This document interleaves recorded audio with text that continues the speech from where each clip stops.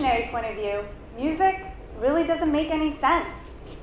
Unlike sex or food, it has historically done nothing directly to help our ancestors survive. And yet, music and its effects are present virtually across all cultures. So it must satisfy some sort of universal need. Humans have been making music for tens of thousands of years, going back to prehistoric time. And judging by the fact that an infant responds so calmly to a lullaby, or that the average American teenager spends 1/8 of their waking life listening to music, it certainly seems like music is hardwired within the human. Some scholars have argued that music is really just a secondary adaptation to language for the human species. I believe music evolved independently and is more than just a byproduct to language. Music is playing a primary role within the individual, within society, and within medicine.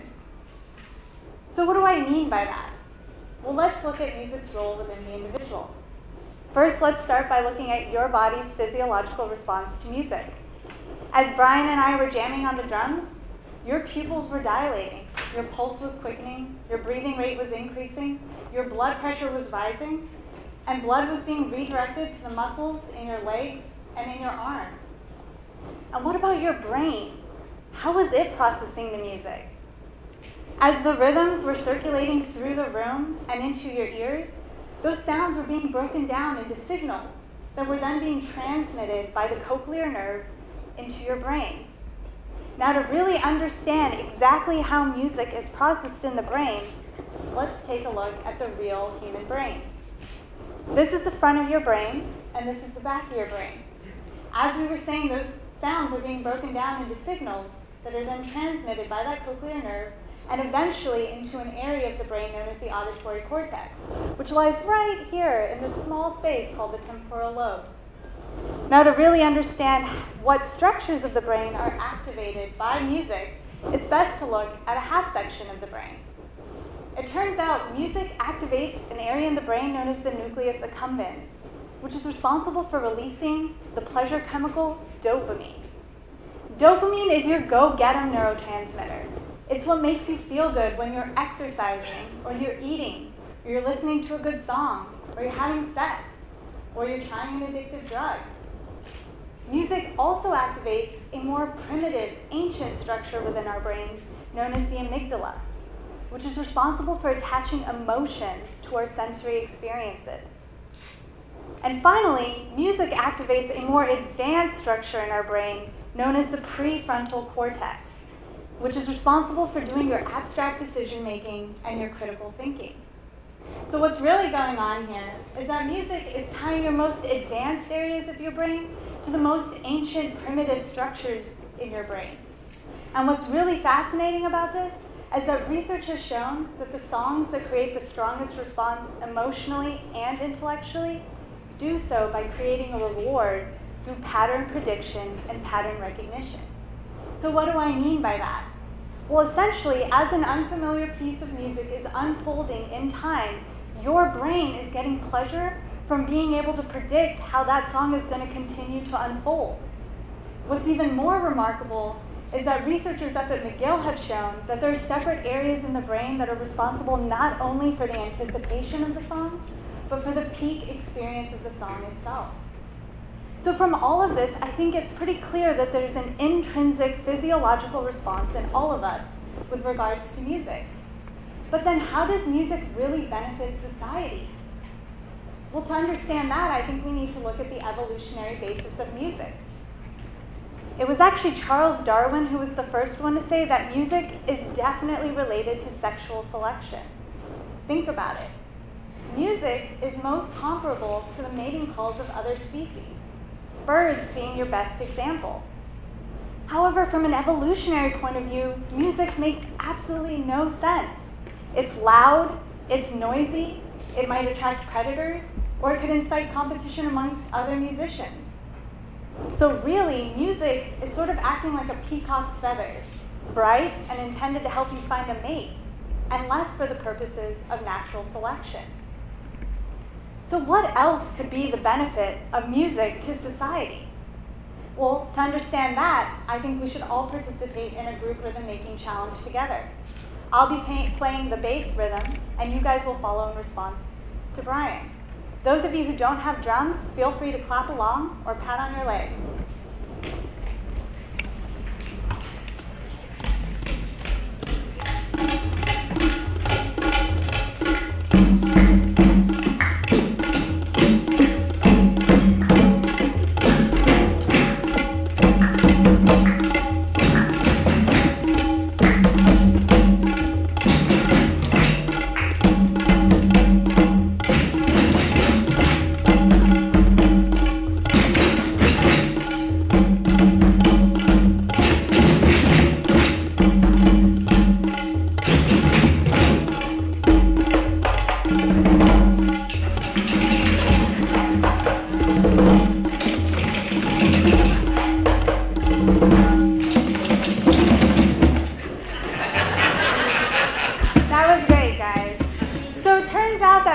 Emergence is more than just to help you find a mate.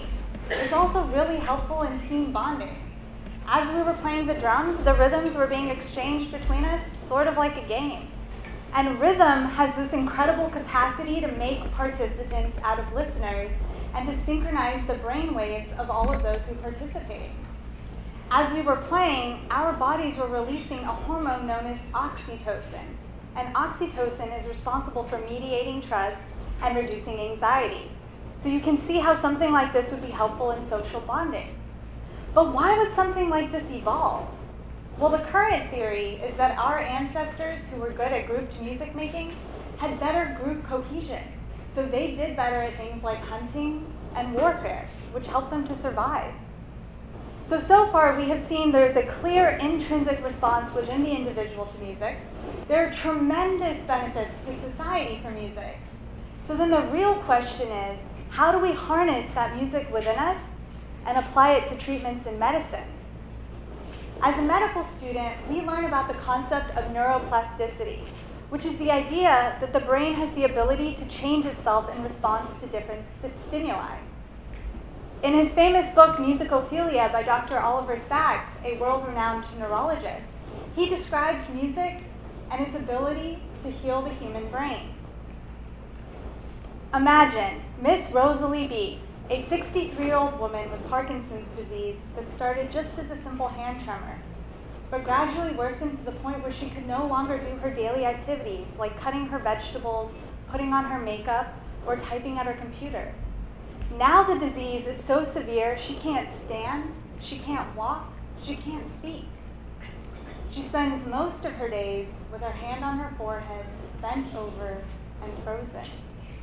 In patients like this with Parkinson's disease, the healing potential of music is vast.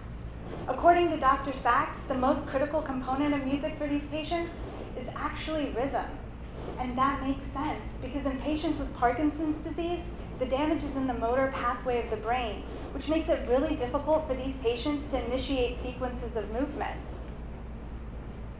What's even more interesting is that not all music is created equally in patients with Parkinson's disease.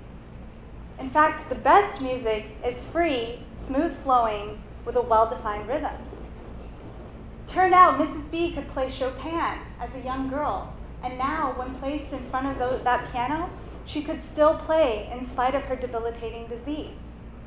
So now, knowing this about music's ability to change the brain in a patient with Parkinson's disease, imagine the impact something like an iPod could have in making the daily activities of these patients achievable.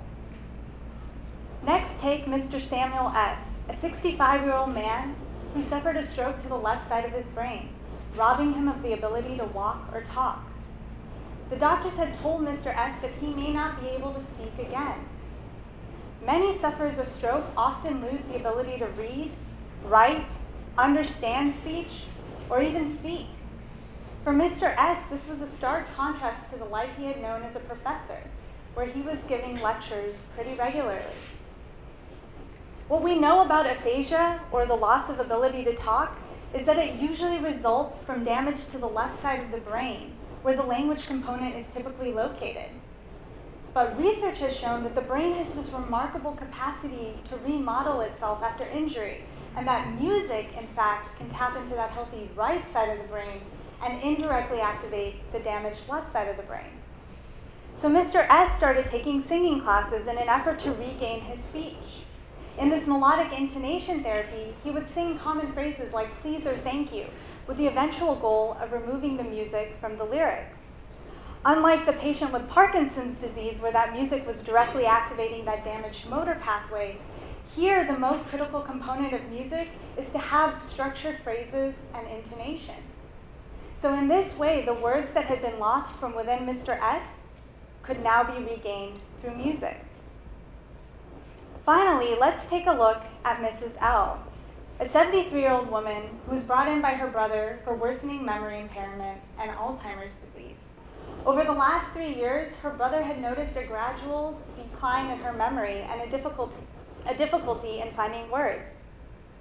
Mrs. L. did not like to admit that she was having a hard time, but even her friends started to notice a decline in her personal grooming, her housekeeping skills, and her ability to manage her finances. As the disease progressed, she began to lose her identity, her stories, and her memory. Almost all of her memory was gone, except for music. Mrs. L. started working with a musical therapist who would play songs from her past. It was remarkable to see a smile light up on Mrs. L.'s face as she was transported back in time to that happy childhood memory. The areas of the brain that respond to music that we described earlier are similar to those that are responsible for things like emotion, mood, and memory. So it makes sense that our personal memories are often embedded within the songs that we once learned to sing or play. Unlike the patient with Parkinson's disease or the patient with aphasia, here the most critical component of the music is to be able to evoke those emotions, those thoughts, and those memories by association with the music. So in this way, the past that could not be recovered in other ways can now be recovered through music. So from these examples, it seems to me music is so much more than just a byproduct of language. Music is playing its own primary role within the individual, within society, and within medicine. Music may not have the potency of an antibiotic, but it certainly has the capacity to heal the human brain. Music not only carries our hopes and our dreams, our joys and our sorrows, our successes and our failures. Music has the ability to connect us to our roots, to carry our most cherished memories, to move our bodies, and to heal the human brain. As we were playing the drums together today, I could feel those rhythms echoing the music from within all of us. And I believe that if we could find that music here today, together, then everybody can. So my challenge to you is that the next time you're listening to a song, feel all that it is, from the smallest cell in your body, to the love that you share with your significant other, to the basic movements of your body, to your most fondest memories. and start to recognize the inner patterns and the music that is within all of us. Thank you.